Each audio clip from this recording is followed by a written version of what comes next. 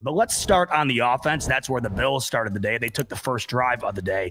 And right off the bat, Khalil Shakir, he makes his presence felt. And of course, if you haven't been living under a rock the last 48 hours, you have been hearing the name Khalil Shakir out of the game Saturday afternoon. One of the big standouts for the Buffalo Bills, not only in this preseason game, but of course, throughout training camp. Right off the bat in this game, he takes the first throw of the game, 25 yards for a first down, play action pass from Case Keenum.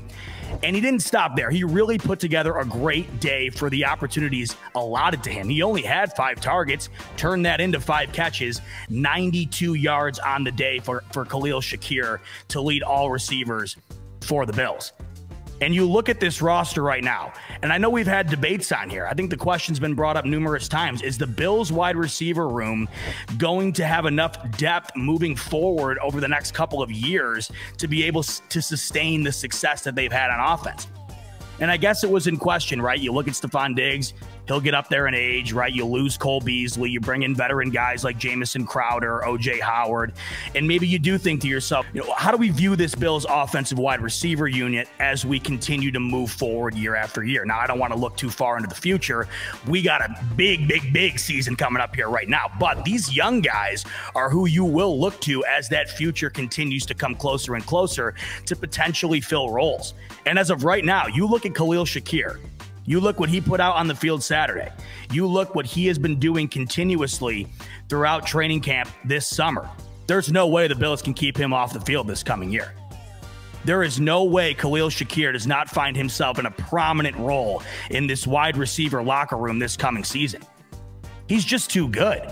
I mean, you look at Gabe Davis, he comes in his rookie year. No one was expecting him to pop off. Now he's the solidified Bills wide receiver too, puts together one of the greatest playoff performances a receiver has ever showcased. And now we all of a sudden just think of Gabe Davis as the guy, right? We didn't really give it much time. We didn't think much of it. It just happened. Now, Khalil Shakir has plenty of time to prove that he can be the guy. But when you take Khalil Shakir as late as you do in the draft, you don't go after a guy like him in pursuit of him potentially becoming Stephon Diggs or your wide receiver one. But the way that the draft is carried out recently in these last several years in the NFL, these wide receivers, there is just an abundance. From the first round all the way down to the last pick, wide receivers have become just an embarrassment of riches throughout the NFL coming out of college. And the first thing we heard about Khalil Shakir when he was drafted by the Bills, what was the first thing everybody said? Sneaky good pick by the Bills. I really love this pick.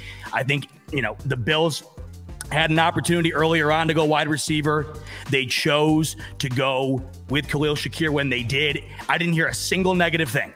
And all throughout this offseason, all throughout this training camp, the last month or so, we have heard his name time and time again, even from Josh Allen, of course, who he has been impressed with.